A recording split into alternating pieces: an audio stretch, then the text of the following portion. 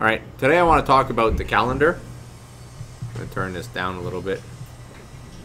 So you're going to use the calendar for the assignment that we're going to use. We're going to start soon.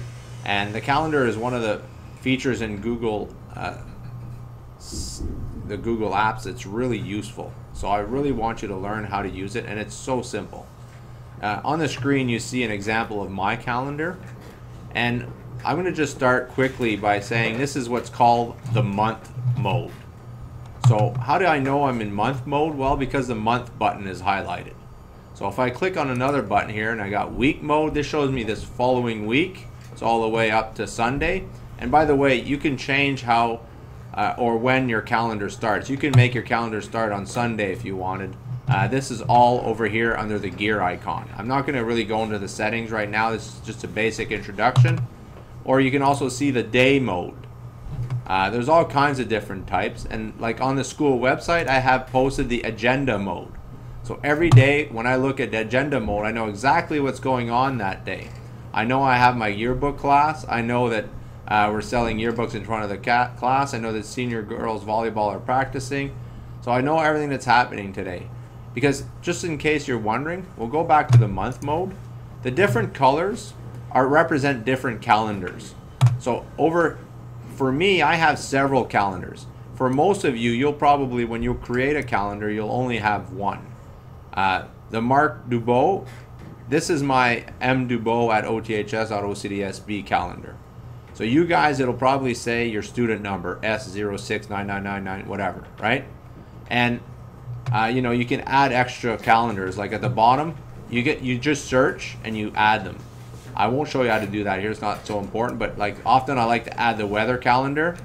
See, if I click it off, look what happens. All the forecasts disappear. I like to add the Toronto Maple Leaf calendar so that I know when they're playing, which is not at all right now, even though they're still showing up on the... So how do I use this, sir? I guess that's the first question you're going to ask as a student. Well, it's very simple. I'm going to scroll down to today's date. So today is the 29th. Let's pretend I wanted to add a date today. Well, it's simple. You just click on it. And let's pretend, what would be the date? I don't know. Assignment in English. Let's pretend. And I want you to know this is the quick add button. So if I look over here, for you guys, you'll have probably only one calendar. For me, I have several. So I was like, oh, well, this is going on the website. So I click that and it'll go on the website calendar. So the calendar that's on our school website. If I click on this, it's going to go to the yearbook calendar. So I want to put this on my personal calendar. I would click create event, and that would be it if I wanted to do a really quick add. One thing you should know is if you write the actual time, it'll actually put it in during the day at the time. So I want to maybe write, you know, 5 p.m. assignment in English. So let's see, I'll create that and it'll add this event. I'll click on 2 more. So there you go. There it is. And I could go see in the day mode, what did it do? It should have added my event. Maybe because the basketball's there. Oh, I'm on the wrong date. That might help. So it only creates, the default for me is it creates the assignment for an hour. All right. So this is kind of useful. Let me go back to the month mode to show you something. So I'm over on the 29th. Let's pretend I wanted to add more details. And this is really useful.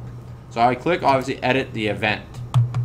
So, you know, usually when I put events on a calendar, I might want to put some details and say something like, for Mrs. Houston's class. And then I might want to write Shakespeare. You know, whatever. You know, whatever. Like, it's up to you. And here's something I really like. If I want this to give me a reminder, and you could actually set this up to work with your cell phone. So, you know, you can add events on your cell phone. I'll show you that later.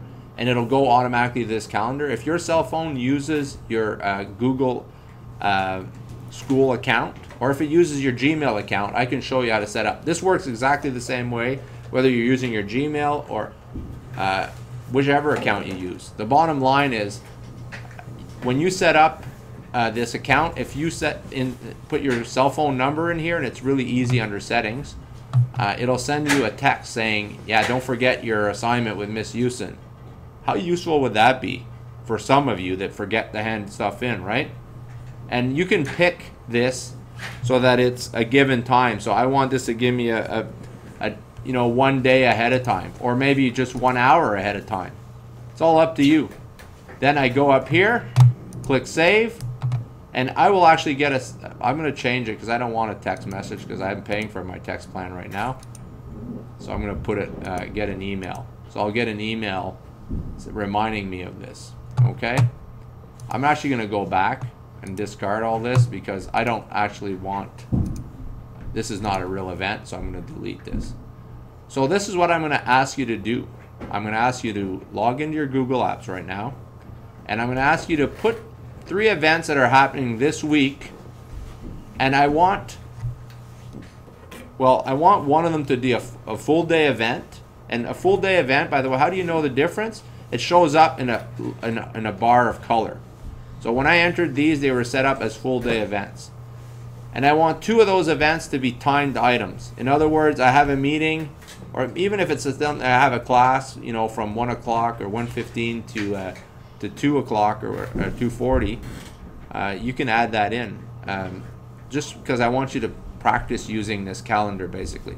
So add 3 events, one of which is a full day event, and the other 2 are not full day events, but timed items. So I'm going to just upload this, and then I'm going to take your questions.